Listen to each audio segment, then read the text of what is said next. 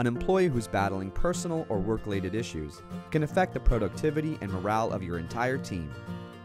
Learn to manage those issues in an efficient and timely manner in 5 simple steps.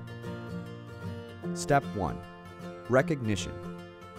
Look to see if an employee is exhibiting a pattern of performance problems, like an inability to focus, a waning work ethic, failure to get along with coworkers, absenteeism, procrastination, or mood swings.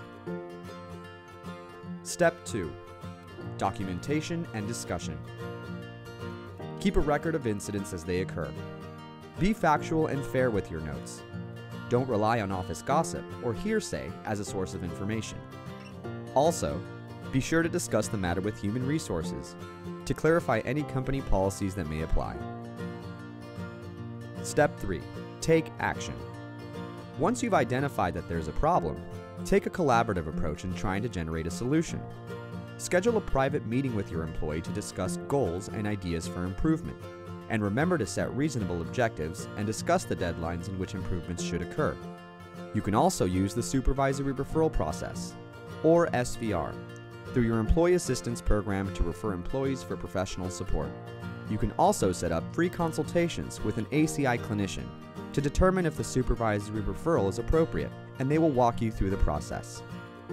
Step 4. Follow-up. Be clear about the steps the employee needs to take from this point forward. Set up frequent meetings to monitor improvement and measure results. Rely on the information you've observed and documented to address any ongoing concerns. Step 5. Success. This is a great chance for you, the supervisor, to recognize the employee's achievements and provide ongoing encouragement. After all, happy employees are productive employees. Questions? Contact ACI Specialty Benefits or visit us on the web at www.acispecialtybenefits.com.